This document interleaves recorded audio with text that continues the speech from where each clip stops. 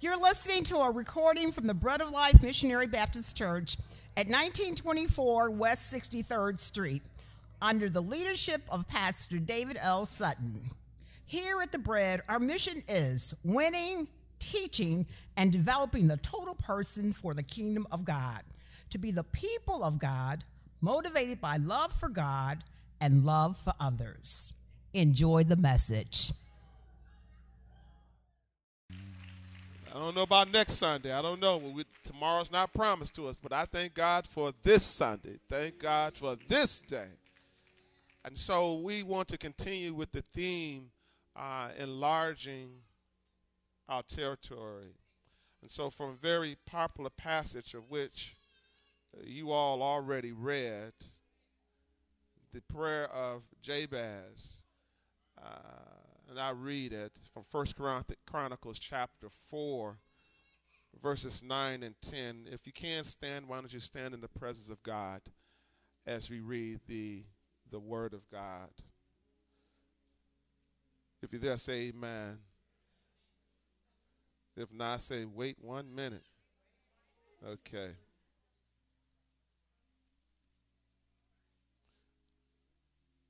It is in the bulletin too. It's in the table of contents. That's how I learn. Some of you all have it on your phones, your iPads, etc., and that's fine. If you're there, say amen. And it reads as follows: Jabez was more honorable than his brothers. His mother had named him Jabez, saying, I gave birth to him in pain. Jabez cried out to the God of Israel, oh, that you would bless me indeed and enlarge my coast, or enlarge my territory. Let your hand be with me and keep me from harm or evil, so that I will be free from pain. And God granted his request. May the Lord add a blessing to the reading of his word and to the edification of our souls. You may be seated. Enlarge my territory, no more excuses. Enlarge my territory, no more excuses. This past week, my wife would tell you I was in a bit of a struggle as it relates to some pain. This type of pain can potentially make a grown man cry. Now, I didn't cry. But Lord have mercy, it make you want to cry. I'm speaking of a toothache. Lord have mercy. A toothache. I mean, it had my whole side of my face aching, neck. It even felt like my lip was hurting, was throbbing. And it affected how I ate. I think I lost some weight. My wife said I didn't need to lose any more weight. And speaking of rest, that suffered a bit. And then interaction with people, you keep your words to the minimum. And I know what y'all thinking now. I wonder if Pastor's toothache still bothering him. It has a way of affecting your whole life. And so guess what I decided to do? Yeah. Well, you would think I would go to the dentist. Yeah, I know. We put the dentist off to the very last minute. But I did marry a pharmacist. Hallelujah. And so I called the doctor to give my wife authorization to prescribe me some painkillers. Hook me up, sister. Hook me up. And, it worked for a while. The only problem is that she could only give me temporary relief. Temporary relief. You see, I would have to go to the dentist who can give me more than temporary relief, Well, go even further and give me a permanent cure. Is there anybody want a permanent cure of their pain? Y'all still thinking I'm talking about the toothache pain. Now, I'm going deeper than the physical pain. There's some pain that many of us are dealing with on the inside. Pain that's continuously nagging at us and bothering us and has affected how we rest at night. It has affected how we eat. Some of us eat less. Some of us eat more. We eat and we try to find our own painkillers. Our own fleshly ways of curing pain. Can anybody say nicotine? Yeah, nicotine. Some of us, do they still sell the pack of Cools? Y'all don't want to say anything for fear you might, yeah, Pastor, they still sell it.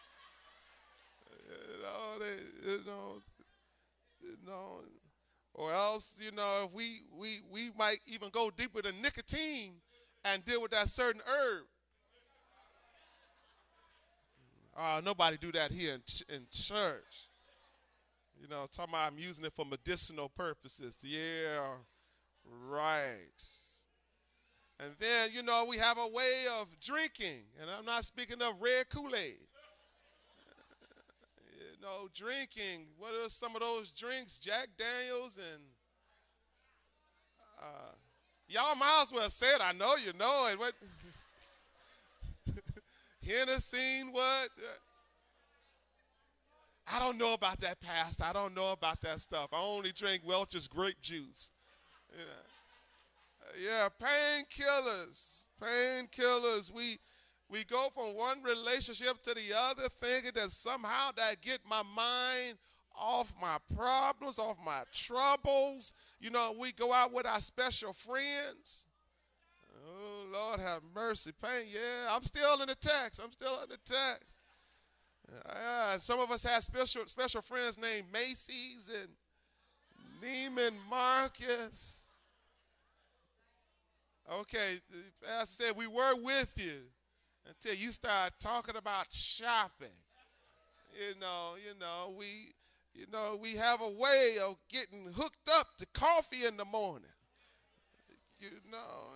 Coffee at night.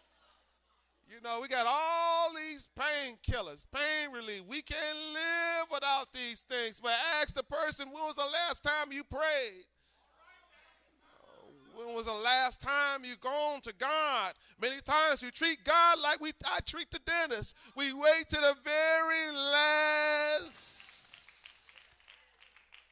minute. But here we speak of Jabez, who know exactly what to do when it comes to pain. He goes straight to the person who can give him the permanent cure. Anybody know his name? His name is what? Jesus. And the paradox of this story is God in his providence uses Jabez's pain to push him to his destiny. He uses his level of discomfort to push him to a place he desired to be, although he's in a place he don't want to be. I wonder, what are some of you all going through? The way you can really appreciate verse 10, where it speaks of Jabez crying unto God, is if you take a look at verse 9. Can we have just a short Bible study? We're here in verse 9. The historian sets it up in the previous verses. The historian, he writes about the different clans of Judah. He writes the different names, and he seems to have a grocery list if you look further up in that chapter. As he speaks of the descendants of Judah, naming them one after the other. But then when he gets to Jabez's story, he seems to put a comma there. He pauses there, and he stops just to give us a little trailer of his story.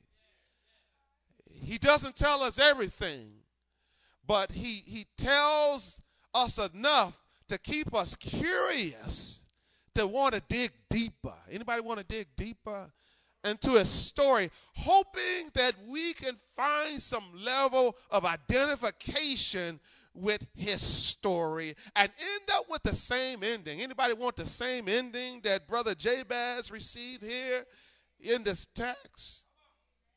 He stops. Then he makes a bold statement about Jabez. He seems to give an overview of Jabez's life, where he says what? He was more honorable than his brothers. I often wonder, what would they say at our funerals? What would they say when they eulogize us? Would they have to try to reach and find some stuff and start lying in church? Or would they be able just to dig from a whole wealth of good things about you? Here in this text, it seems to me that the writer, he takes notice of the different names for Jabez, and he names them. And that's very important when it comes to the Jewish people. It was very important for them to understand their genealogy, to understand where they came from.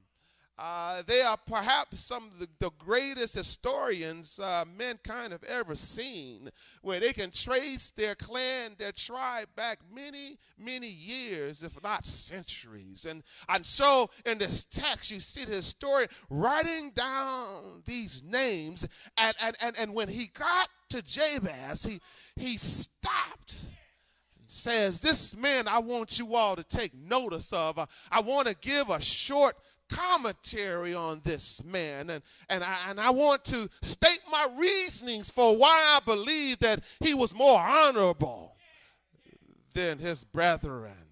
He says in verse 9, he says his mother named him Jabez, saying I gave birth to him in pain. Now wait a minute.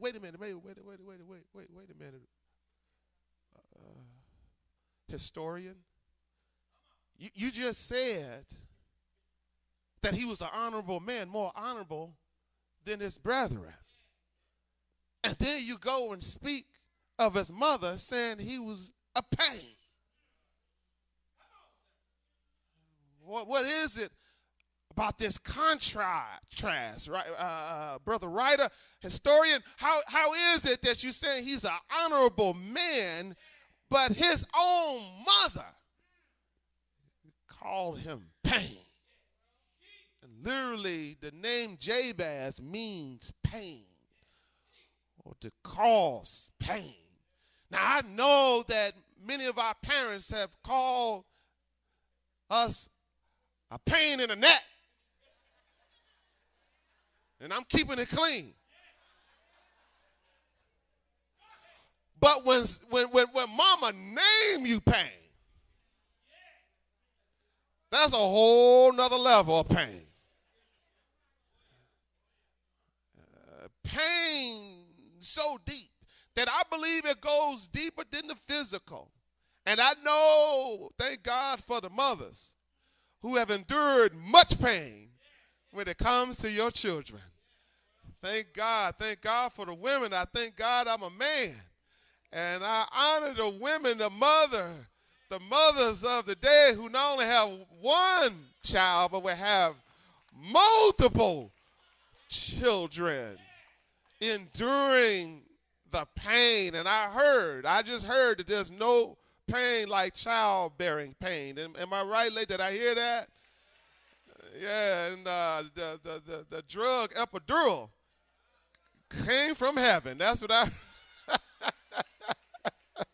I know it changed my wife's life, changed her life.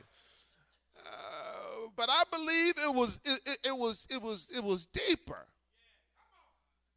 Because you don't name your child Pain because you had pain in childbirth.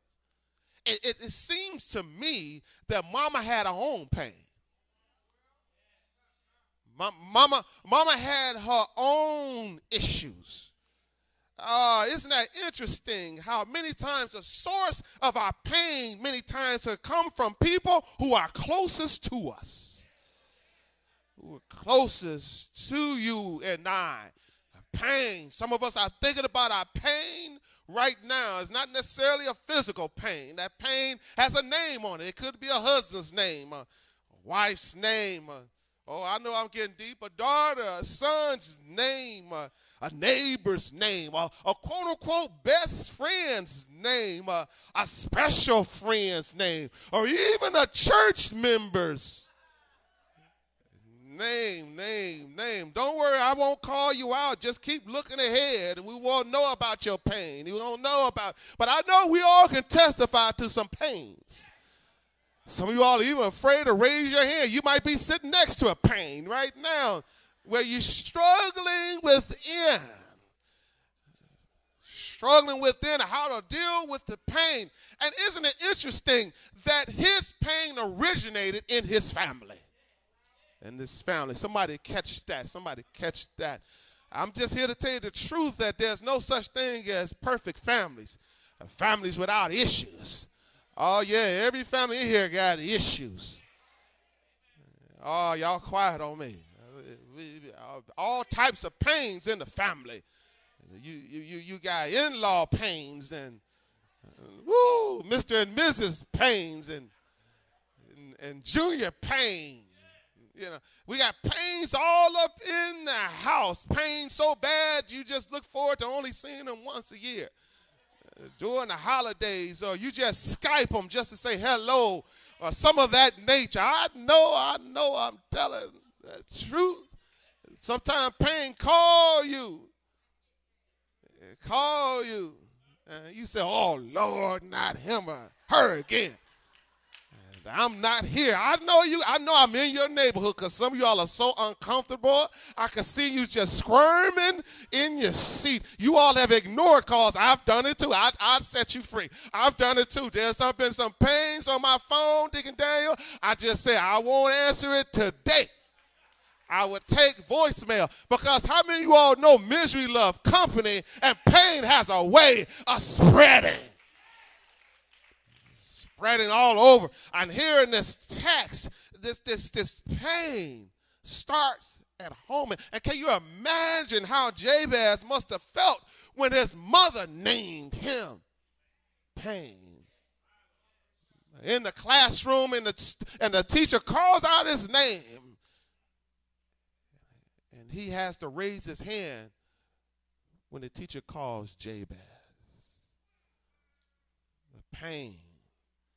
Something deep. Can I go a little deeper? Now, many of us are dealing with some pain. And we think if we ignore it, it'll go away. Give me a few more minutes. We think if we ignore it, it'll disappear. But how many of you all know that the more you ignore it, the worse it gets?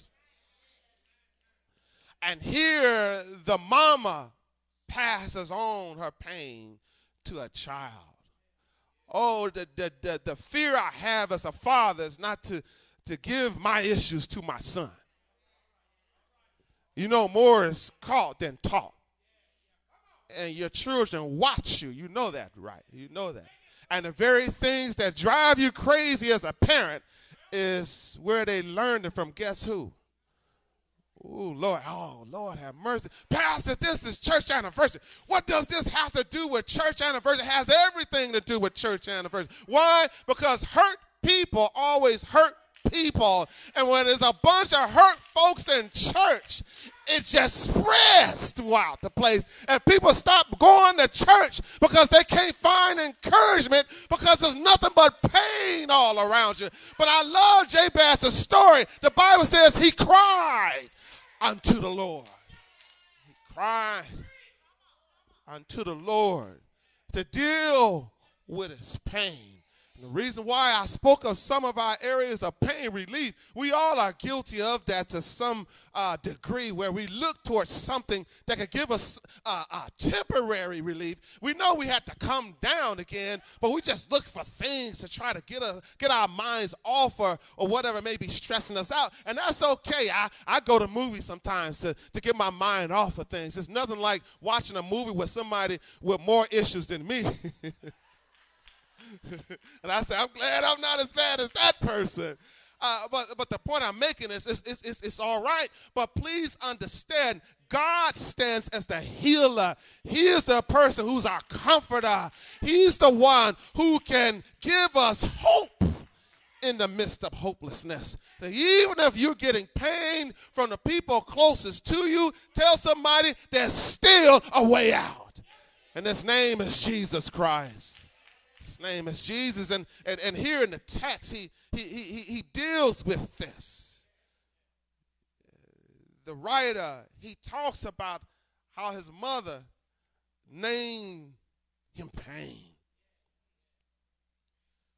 Now, the question we must deal with is, how do we respond to our pain? Many of us are not willing to go deeper into what may be the cause of our pain, because to dig into it becomes even more painful.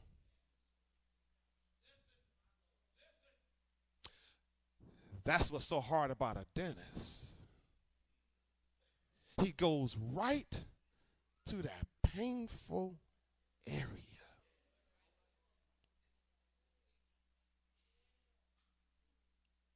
And when I submit under the hygienist, mouth wide open,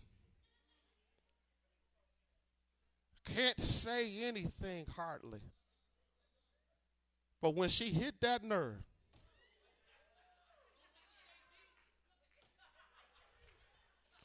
oh, I know I'm telling the truth. Feet start kicking. You start grabbing on to whatever's within the reach. You start making sounds like ooh, because they right there.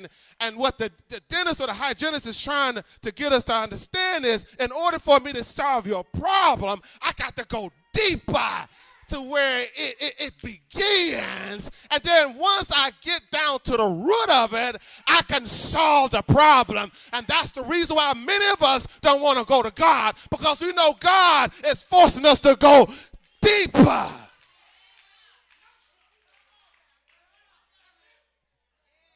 Deeper into the situation.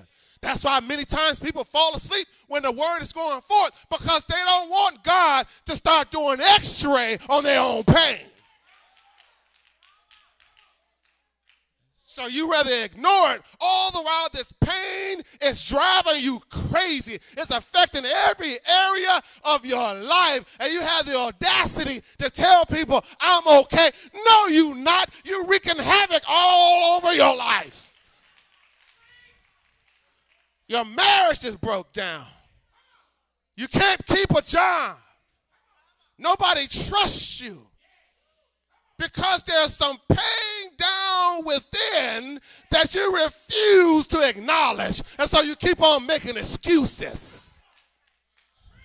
Well, you know, my mama was like this.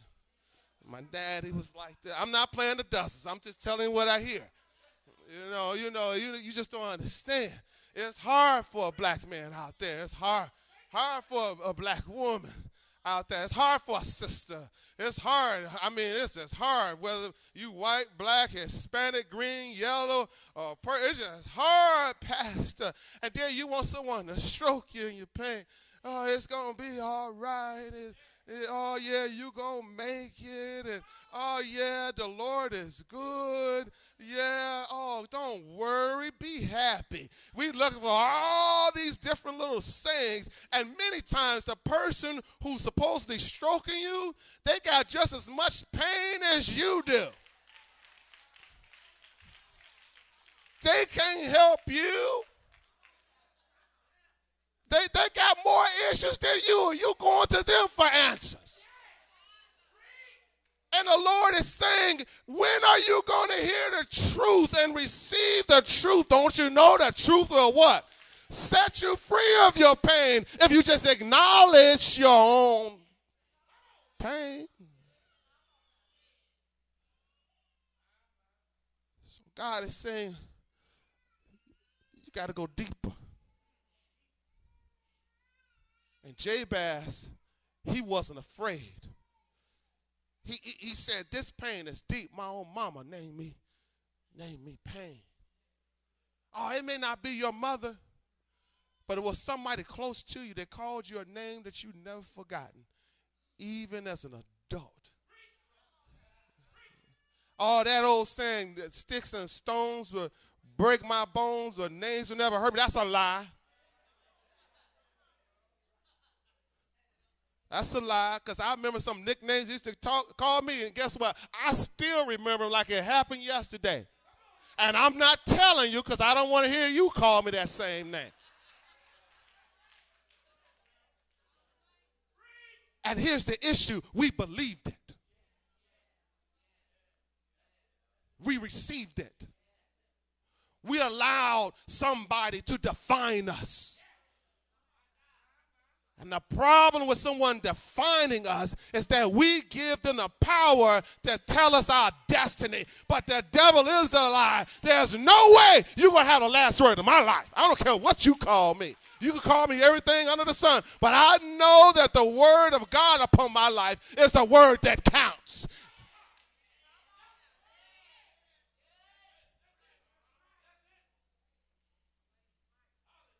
So here, Jabez, understanding that his own mother, somebody who he trusted, somebody who you trusted, put something in you that you having issues of getting out of you. And who knows, the name may be somewhat true. It never said that this name that was given him was a lie. I don't know the mama story. I don't know. But what we have to cure ourselves of is not taking the blame for somebody else's issues. Oh, I'm not trying to get into Jabez's mother's business, but Jabez had nothing to do with her laying down. He had nothing to do with that. That was all on her. She made that decision. That wasn't Jabez's fault. And many of you all need to set yourselves free of allowing yourself to walk under guilt because somebody's trying to place their issues on you. The devil is a lie. You already have enough of your own issues, let alone carrying somebody else's.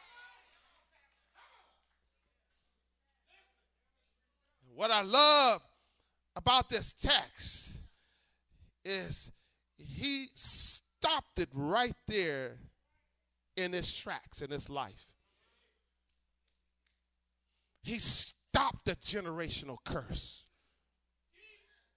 He stopped it. He didn't use excuses of becoming a victim in his situation. He said, I'm going to stand up and be a victor.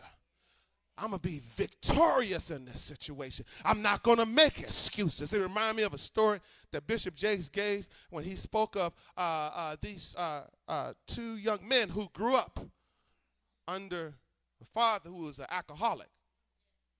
And they asked the son, why are you an alcoholic?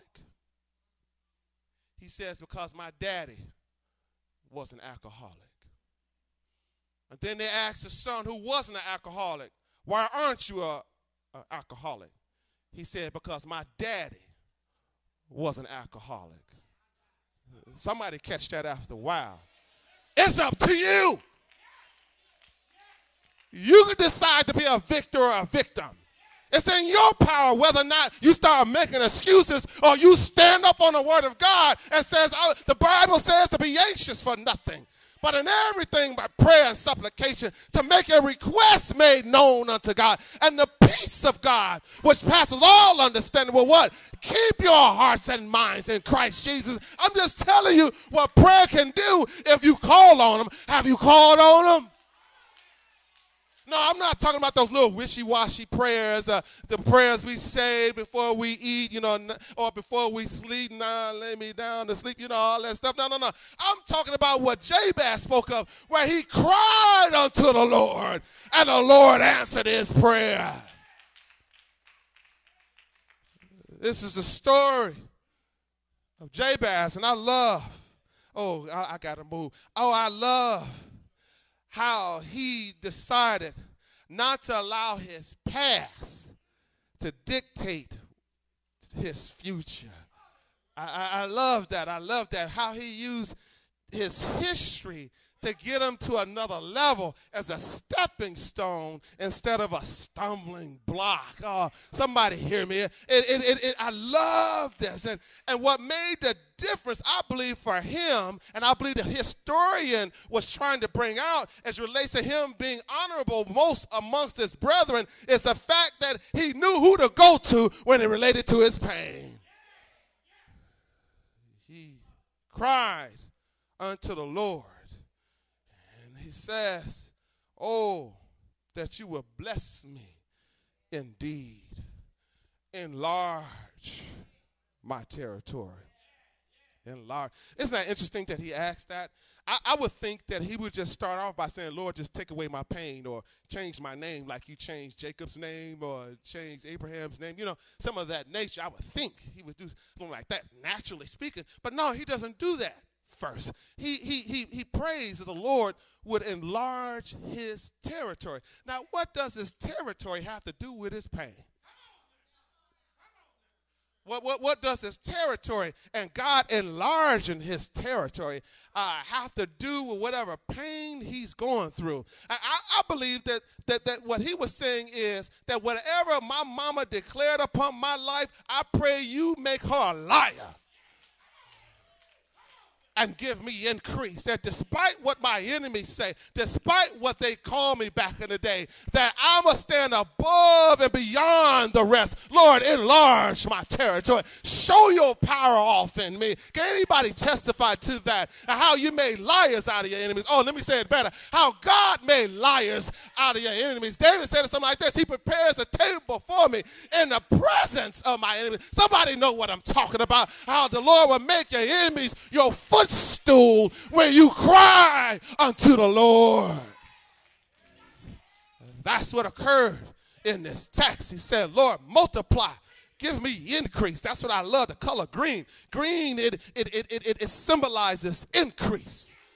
Symbolizes multiplication. It symbolizes the Lord giving us growth. And that's what it's all about. It's the Lord giving us increase. The biggest danger to the church is when people become satisfied. Oh, I'm almost there. But the biggest danger to the church is when people think that what they have of Jesus is enough. In other words, they think because they've been saved for 20 years and they've been going to Bible study and they've been teaching that they know everything there is about the Lord. The devil is a lie. Jesus says, my thoughts are above your thoughts. Yeah. What I think, he says, so far above what you're thinking, as high as the heaven is above the earth, so are my thoughts above your thoughts. And do you all know how wise God is? That even in his weakest moment, if there is ever a dumbest moment, no such thing, but if there was a such thing as a dumbest moment of God, he's still smarter than we are. Oh, I don't want to bust your bubble, but the Bible speaks of us being like sheep. Sheep don't have any sense. They don't know how to operate in life without the shepherd. And the Lord has called us sheep. He didn't equip us to live independent of him. He has equipped us to depend upon him. The Lord is my shepherd. I shall not want. And so the point I'm making, there's so much about Jesus that if you want to live eternity, learning everything that you could learn about Jesus, you still ain't scratched the surface, because there's so much about God in his love and his wisdom, his mercy, and his power. Isaiah 40 speaks of how he holds the whole universe in the palm of his hand. How do you do that? How he holds the whole universe by the power of his word. Do you know anybody else like that? That's the God we serve. So I believe Jabez, he understood that, and he believed that God was greater than his pain, and that's why he said, I'm going to go to a greater God to give me a greater increase. Is there anybody who wants greater in their life? Oh, I can't hear you. I can't hear you. Some of you all are clapping on cue. You clap because the preacher wants you to clap. But is there anybody in the house of the Lord who's hungry for more, who wants more, who's chasing after him? This is what God is speaking of. Have you ever prayed the prayer for the Lord to increase your territory? Oh, see, that's what I'm wondering. Oh, can I say this? Oh, I know y'all ready to eat. I know y'all ready to eat. I know. But can I tell you a story I'll never forget? A person telling of how they own some fish. As a matter of fact, they bought some fish for their son. Now, I'm not talking about J&J fish. I'm talking the fish that's actually alive. And these little small fish they had in a tank. Not a tank. It was a small little bowl. But the fish got bigger, and they kept going in circles in this small little fish bowl. So the parent decided to say, well, this is what we're going to do, son. We're going to get the fish a larger tank. Give them a larger tank so they can have more room to swim in. So that's exactly what they did. They brought them into this large tank, from this small bowl to this large tank. But guess what the fish kept doing? They kept going in circles. They didn't realize that their territory was already enlarged and they could swim all over. They still got the mentality that they're in this small little fish bowl. And don't you know there's many people amongst us, even in the church, can I say even in Bread of Life, who's still thinking in a small fish bowl of 1911, the church across the street. Would you please tell somebody that the Lord has given us a larger place to swim, that we're in a tank? So we got to move from the past to the future where there's bigger and greater and higher and larger.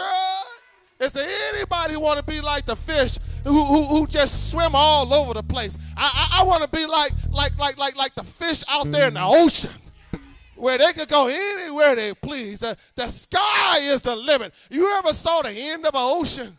You ever looked out upon the shore, the seashore, perhaps on the Pacific Ocean, and you looked out there? Did you ever see the other side? No. It seems like it just keeps going on and on and on and on. I'm telling you, I want to have a faith like Nemo. You remember Nemo's child, where they wanted to see everything. Oh, y'all missed that. I want to see everything. I want to go to Australia. I want to go down there in Africa. I want to go through the Indian Ocean and the Atlantic Ocean and the Pacific Ocean. I'm just trying to tell you that there's bigger and greater things that God has for you if you just call on him.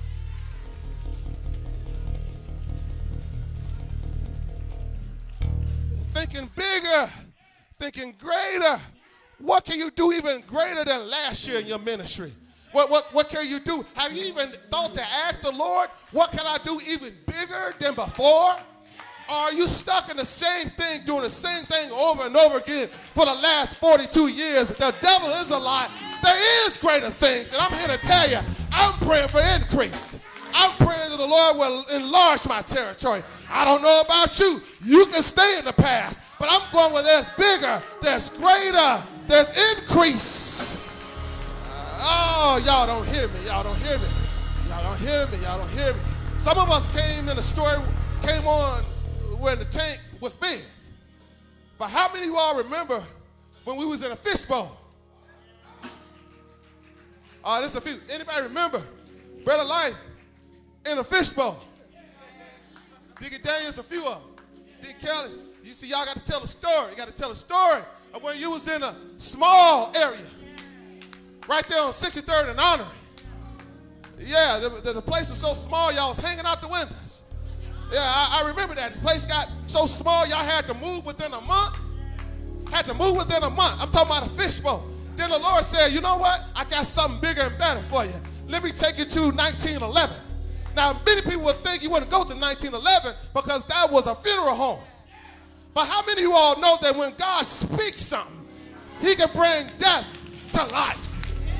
We turn that place that buried dead people into a place that raised people from the dead.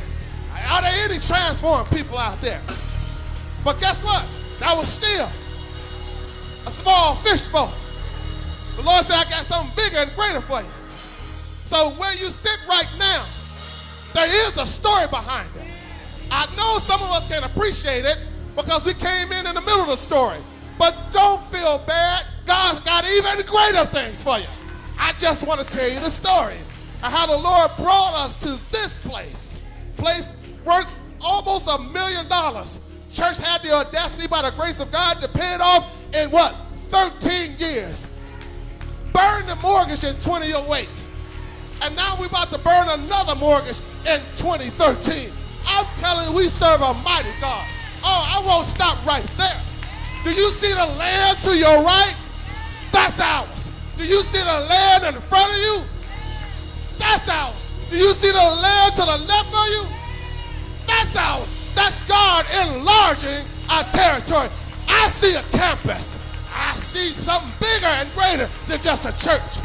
I see a community center. Can you see it? I can see it. I see a gym. Can anybody else see that? I can see many kids coming to Christ. I can see us going into multiple services. I can see God doing a mighty thing in us. The question is, do you want God to enlarge your territory or do you want to stay in the fishbowl? The devil is a lie. I want to step into something bigger and greater. Is there anybody here in the house of the Lord who want to be like Jabez? That when he prayed the Lord to enlarge his territory, the Bible says that he granted our request. He granted the request of Jabez. And I'm here to tell you, we serve a God who's more than able. He's able to do exceedingly and abundantly more than you ever asked or think. I dare you to give God some praise in advance. He has given us the land. Take the city. He has given us a campus. Take the city. To start in Jerusalem and then move into Judea and then go into Samaria and then the uttermost part of the world. Is there anybody who believes that? Am I by myself? Well, that's all right. I serve a God who can work and do it with or without you. I serve a God who can do all things. I serve a God who says if I'm for you, who can be against you? I just want to know, are there any people in here, anybody who said, I want God to enlarge my territory? Give God some praise if you believe he's able to do it. Hallelujah! Hallelujah!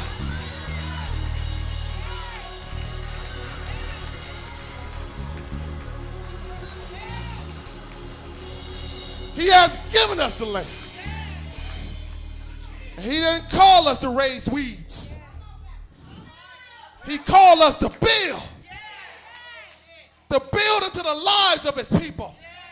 And then to house them in a space where the people can learn and grow and do the same thing for somebody else. That's what he called us to do. Winning. Teaching. Developing the total person for the kingdom of God, to be the people of God. Oh, I can't. Is anybody believe that God is able to do that?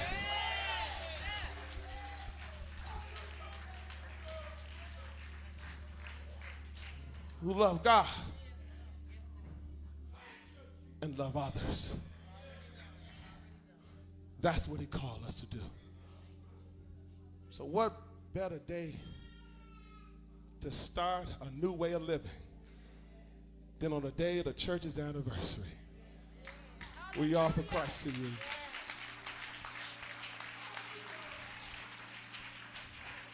We offer Christ. Is there anyone? Thank you for listening to this recording. You can find more on our website at bolmbc.com. And remember, at the bread, you will get fed, both spiritually and physically.